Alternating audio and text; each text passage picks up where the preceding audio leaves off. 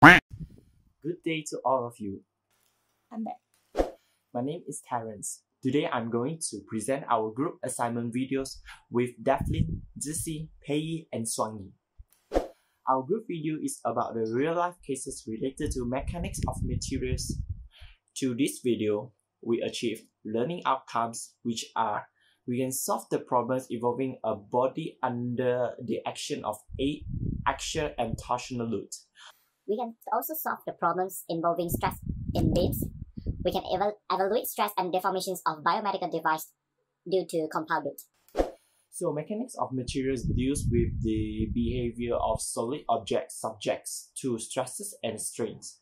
These studies often refers to various methods of calculating the stress and strain in structural members such as beam, columns, and shafts. So before that, let me show you a clip. Take a look. One day, Timmy wanted to prepare a lunch for his grandpa. He was thinking what he was going to prepare. Today is Sunday. My father told me to prepare a lunch for grandpa. Cook what yo? Maybe char kway teow? He got hypertension. No. Or dim sum? He got trauma towards dim sum because of my mom's dim sum, like, just simple porridge with fried garlic and scallion on top of it with slight dishes. Let's get it.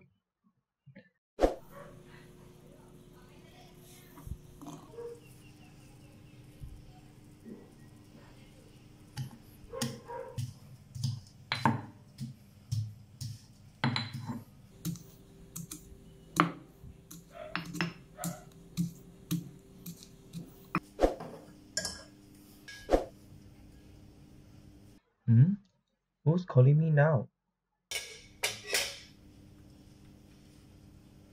Hi. Hey, why you guys call me? Hey Timmy, tomorrow is Mr. Lim, our MS teacher's birthday leh. We decided later we want to go shopping mall to buy present for him. Huh? Hello? COVID cases 2000 man. You want to go shopping mall? Hey, why you guys don't want to go Lazada or Shopee? Aiyo, this time Lazada and Shopee don't have much discount. Plus we don't have much time to wait. Yeah lor, I don't want to let him wait for my present. I want to be the first one to give him present. He's so handsome. Wow. No. I should be the one to give him first because he is the one who can see my ideal type. No, it's me. No, it's me. Okay, don't fight please. You guys have to think what we need to buy first. So Timmy, do you want to join us? I'm really busy lah. I can settle myself lah. You guys go buy. I'm busy for my grandpa's cooking food. Wow, Timmy so obedient leh. No. Never mind lah. Then we go buy Sina. Bye. Bye. Finally. I'm so sweaty. I'm definitely believe that grandpa like it even it's simple but delicious. Let's go to grandpa's house. Hey, grandpa, why you come out? Hi, grandson. Ayo, I want to come out to see the sun. Every day raining, man. Ayo. Hey, grandpa, you know I prepare a lunch for you, which is porridge with side dish. Oh, wow. Can I try now? Ayo, grandson, the food I want to try now. Try here, man. You want to go in try Sure. Okay lah. Wait. Grandpa, this is the porridge porridge nice. Nice porridge. Okay, so it's a side dish. You wanna right? Wow, what side dish is this? Why so sour? What you put inside? Huh? Why like that? Wait, why my side dish like this?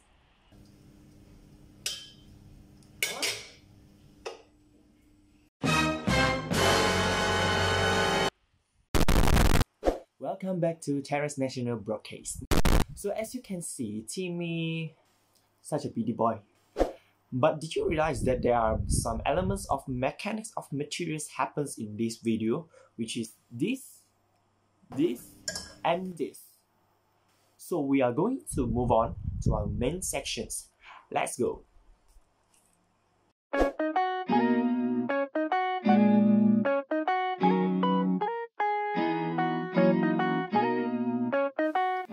Have you ever wondered how the kitchenware and walking stick related to the mechanics of material in our daily life? Mortar and pestle are implements used since ancient time to prepare ingredients or substances by crushing and grinding them into fine paste or powder in the kitchen, laboratory, and pharmacy. The mortar is a bowl typically made of hard wood, metal, ceramic, or hard stone such as granite, while the pestle is a heavy and blunt club-shaped object. The substance to be ground, which may be wet or dry, is placed in the mortar where the pestle is pressed and rotated onto it until the desired texture is achieved. In this assignment, the kitchenware that we have chosen for demonstrating the real-life cases in mechanics of material are mortar and pestle and kitchen hook. Besides, for biomedical device, we have chosen a walking stick to perform the evaluation of stress and its deformation due to compound load.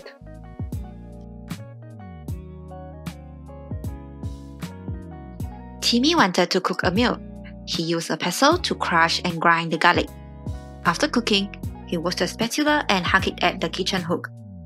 Then, he served the dish to his grandfather. His grandfather tasted it and unfortunately, he felt angry because it tastes awful. He pressed his walking stick to calm himself down. When Timmy was using the pestle and mortar, we can calculate the average normal stress and shearing stress at the pestle. The force applied by Timmy is 12 Newton. Given the length of pestle is 16 cm while its diameter is 4.5 cm, the weight of the pestle is neglected. After Timmy hung the spatula back to the kitchen hook, we can calculate the maximum normal stress of the hook due to bending. Given the length of the hook is 3 cm while the width is 4 mm. The distance between the spatula and the fixed point of the hook attached to the wall is 2.5 cm. The weight of the spatula is 158.8 grams. When Timmy's grandfather was pressing down his walking stick, we can calculate the stress and deformation of the walking stick. The force applied by him is 500 Newton. Given that the length and the diameter of the walking stick is 75 cm and 3.5 cm respectively. Since his walking stick is made of aluminium, the modulus of elasticity is 69 gigapascal. Moving on to the result and discussion, in part A, we are to determine the normal stress and torsional stress in the pestle. And in this case, the weight of the pestle is neglected. To determine the normal stress in the pestle under axial loading, we should first compute the area of the pestle by using the formula A equals to pi d squared over 4.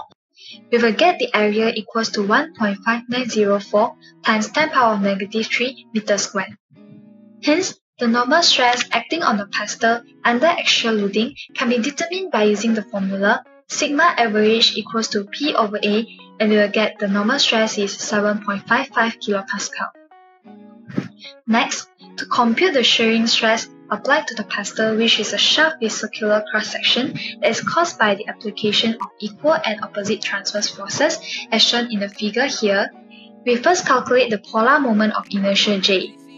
Since the radius of the pestle is 2.25 cm, by applying the formula J equals to 1 over 2 pi c power 4, we will obtain the J equals to 4.0258 times 10 power of negative 7 meter to the power of 4.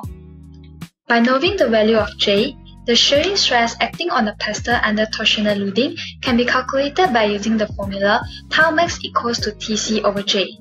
After solving, we found that the tau max is 670.68 kilopascal. Moving on to part B, we are to identify the maximum normal stress of the hook due to bending. We can first solve for the bending moment as well as the moment of inertia of the hook. For bending moment, M equals to Ft. Since F equals to mg, By substituting all the values, the moment should be equal to 0.03895 Newton meter. By knowing that the diameter of the hook is 4 mm, we get both C and R of the hook is 2 mm. We can now calculate the moment of inertia by using the formula I equals to 1 over 4 pi r to the power of 4, and I obtained is 1.2566 times 10 power of negative 11 meter to the power of 4. Next, we can solve for the maximum bending stress in the hook by using the formula sigma m equals to mc of I.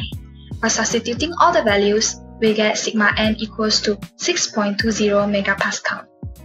In part C, we want to figure out the stress and deformation of the working stick of Timmy's grandfather. In order to calculate the stress of the working stick, we need to find out its cross-sectional area. Since the working stick has cylindrical shape, its cross-sectional area is equal to pi d squared over 4. By substituting the values of diameter of the working stick into this formula, we will get 9.6211 times 10 to the power negative 4 meters squared for the cross-sectional area. After that, we can calculate the stress of the working stick by using the formula P over A, where P represents the force applied. By substituting the values of P and A, we will know that the stress of the working stick is 519,691.1 Pascal. Next, the formula of deformation of the working stick can be derived from this formula, where E represents the modulus of elasticity and the epsilon represents the strain. Then, the definition of the strain can be represented by this formula, where the delta represents deformation of the working stick and L represents the length of the working stick. Therefore, we will get the formula of deformation of the working stick, which is equal to stress over modulus of elasticity times length of the working stick. By substituting their respective values into this formula, the deformation of the working stick is 5.65 micrometer. That's all from the results and discussion. Thank you. In short, by taking real-life examples, we are able to relate mechanics of materials in our daily life. From the examples of mortar and pestle, kitchen hook, and walking stick, we gain a better understanding on principles of mechanics of material applied on everyday life.